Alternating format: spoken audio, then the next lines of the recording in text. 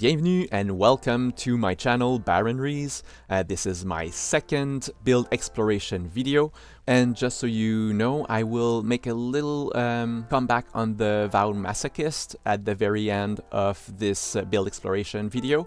I do this because I decided to add my plan for item upgrades since I did the tier list that you can find in the upper corner of this video. This makes sense because, you know, it will be valid for the whole playthrough. We're gonna look at the Shadow Striker.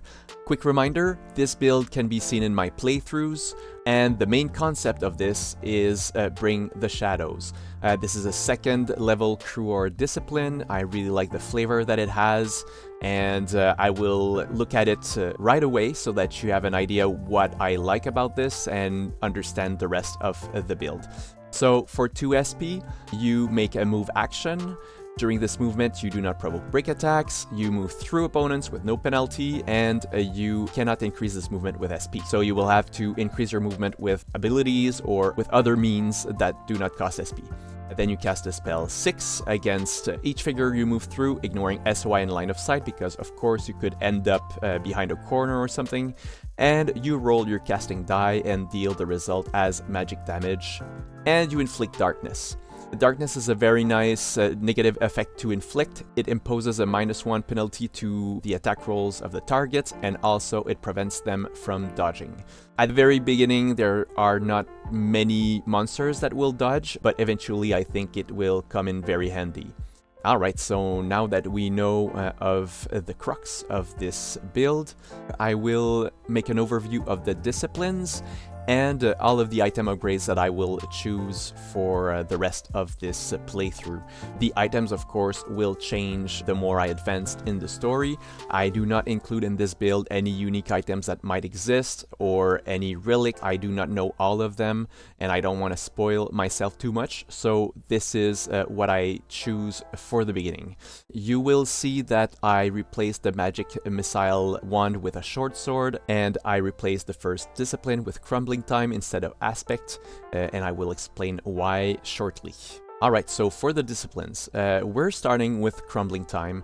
This is for 1 SP, you exhaust this discipline, you cast a spell, and you inflict wilt, negative effect on your target. Wilt increases the damage done to the target by 2 every time it receives damage, so this can really increase quickly the damage output of all your allies.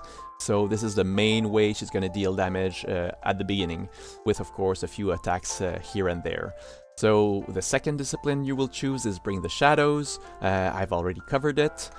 We move on to the third one. I decided to go with Aspect because this is a passive +1 to movement.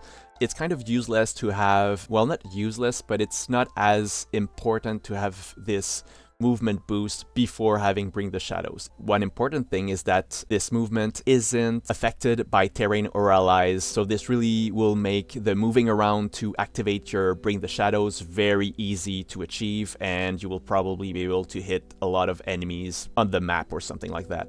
We then move on to Familiar. This is a level 1 assemblage. Basically, you choose a Familiar, and the Familiar that I chose is the Tadva. The Tadva gives me another +1 to movement as a passive, and with a flip, I do not provoke break attacks until the end of turn. The flip isn't really useful, actually. I don't think I will need it very much with this build. Another option that you could use is Euthanasia, because you already have Crumbling Time. This could be very nice, because then you will already inflict Condemn. It's a little bit expensive, 2 SP. Yes, it deals 4 magic damage, but I'm on the fence. I think it would be nice to have this just because it inflicts condemn, so that's one more negative effect that you will inflict. We move on to the second level assemblage that I chose. It's Ruination. Again, a little bit expensive, 2 SP cost, but it is reduced by 1 if all targets that I chose have an effect. It can be a positive or a negative effect. Basically, you cast a spell against up to 2 different opponents with an SOI, and you roll your casting die, dealing magic damage equal to the result. It will be useful to be used after Bring the Shadows. I'm not sure that it's the best level 2 discipline that I can take for this build, but it kind of made sense for me at the moment that I created it.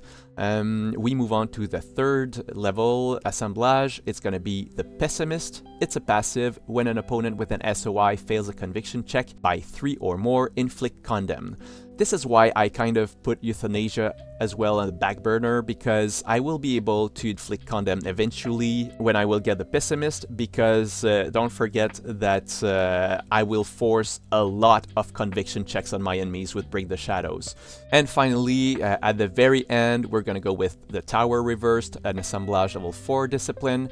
On exhaust, for 1 SP, you cast a spell and you deal 3 magic damage for each effect the target has, and then you inflict Darkness, Disease, and Paralyze. Darkness will probably already be on your enemies, but Disease and Paralyze are going to be 2 more effects, and that's super nice. If you have a tome, maybe I will be able to cast the Tower Reversed again, and then profit from the Disease and Paralyze that just have been inflicted with the same spell. So honestly, this is something that I will probably look for in the end, having a tome instead of a buckler, because I will have a lot of movement bonuses in. I will see. Then let's move to the item upgrades. Of course, I will choose Otherworldly first and foremost. It will give me a +1 to my force values half of the time that I roll the casting die, because it's on the 3 higher values of every die, no matter what color it is.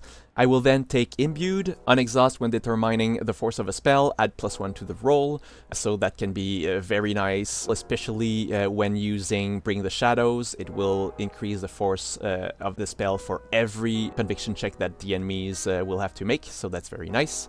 And then we move on the core upgrade. This is Dark. As a passive, during my turn, opponents within your SOI that are inflicted with an effect have -1 to their conviction checks, so that will even increase the chances for me to land Bring the Shadows. And also, this is gonna be an increase on the chance of triggering the Pessimist. We finally move on the last item upgrade. It's Ethereum, basically another +1 to movement. It's the last one that I will take. Maybe I could take Elegant, maybe I could take a more defensive option, thinking about Enchanted, for example, so that I can resist a little bit more to spells. For now, that +1 makes sense because it adds to the synergy with Bring the Shadows.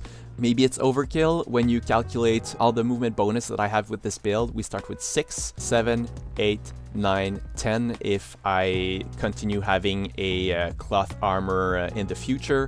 That's a lot of movement. The point is that you maybe would like to be able to place yourself, after you've run through all these enemies, back in a place where they all are in your SOI, right? This might also affect the item choices that I take in the future.